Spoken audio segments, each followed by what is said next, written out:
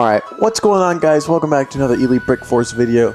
Today, we kind of have a controversial one for you. Maybe not controversial, but just a little bit, yeah, I don't have any other words. We'll stick with controversial. This video is all about LEGO's marketing, guys. That has been pretty under the weather lately. And it's been kind of obvious, guys, just kind of right in our faces. Especially, guys, I'll just get it right. I'll just jump right into it, guys. Obviously, the one that everybody knows, everybody thinks about, is the controversial 2023 501st Troopers Battle Pack, guys. Especially with the officer. Of course, everybody knows, everybody saw this with the helmet hole, with his rangefinder, guys. On the box art, it is placed up where it's not supposed to be, and so it's kind of just false advertising, in my opinion. Guys, comment down below if you think we should sue LEGO. Now, if you guys do receive the LEGO catalogs in the mail, you would probably have noticed this. It could go over some people's heads, though. It is in the advertisement in the catalog for the 501st Battle Pack. If you guys notice, maybe zoom in a little bit. What's not there? What? Duh.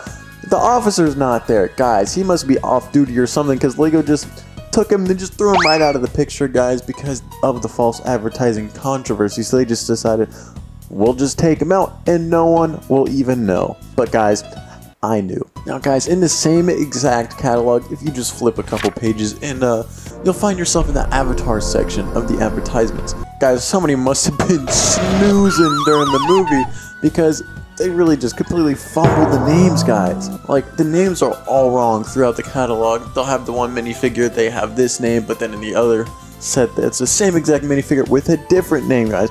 Who's who? I don't know. I only watched the movie once, and I was snoozing. So maybe they are right. I don't know. And one other thing, guys, for Star Wars is, or well, for Star Wars Clone Troopers, rather, is I know it's been a little bit now, and maybe the controversies over with by now, but it is the 212th Troopers, guys. I mean, it's still a problem. You know, on the box, the helmet printing is one way, and on every single figure, no matter if you try to get replacement parts, it's not the exact same, so it is false advertising. Once again, guys, I think my case is getting stronger and stronger by the second. There's just no need to call Saul at this point. Last but not least, guys, the biggest doozy of them all, the 2022 Hoth AT-ST that LEGO did release. Now, everybody knows, well, what could be wrong with this set? I personally own 62 of them, guys, one for each day of the year, but that's besides the point.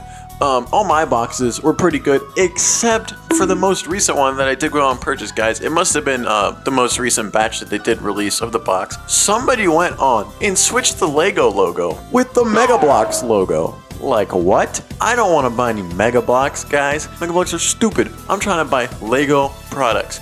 So yeah, I just don't understand how that possibly could have happened. Maybe they accidentally sent the, I don't know, got the wrong designer in there, some little sabotage deal. Yeah, that's about it. All that I have for you guys today. So yeah, make sure you like and subscribe.